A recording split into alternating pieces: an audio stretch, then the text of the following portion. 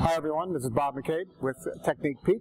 I'm here to show a video on shoulder horizontal adduction mobilization, and we're going to do this one with movement.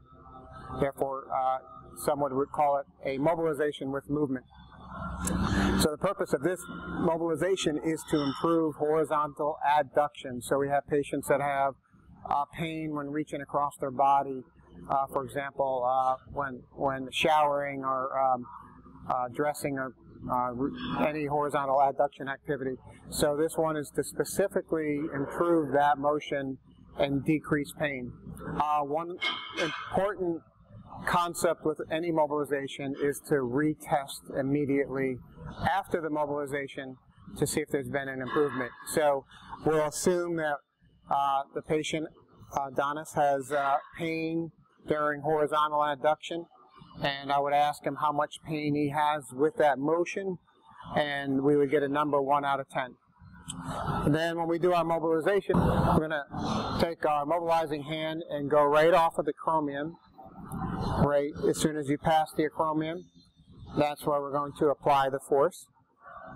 And we want to make sure that the shoulder is just a little bit more off the end of the table, so that when we mobilize the humerus, we're not driving it into the table. And we take up the slack out of the shoulder by applying a little bit of a distraction. I'm going to switch my hand position to the wrist. And what we're going to do is apply a downward posterior glide while we horizontally adduct the arm. So it's almost like a scooping motion. I'm always going to apply force perpendicular to the humerus. So initially, I'm applying my force essentially to the floor, but then as we come across, my direction of force is changing to go lateral, almost like a scooping motion, because we always want to stay parallel, or perpendicular, I should say, to the humerus. And in this one, I don't really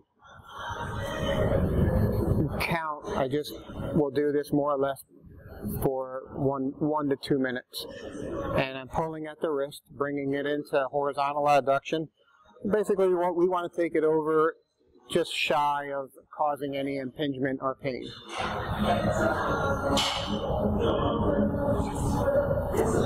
We'll do a couple more.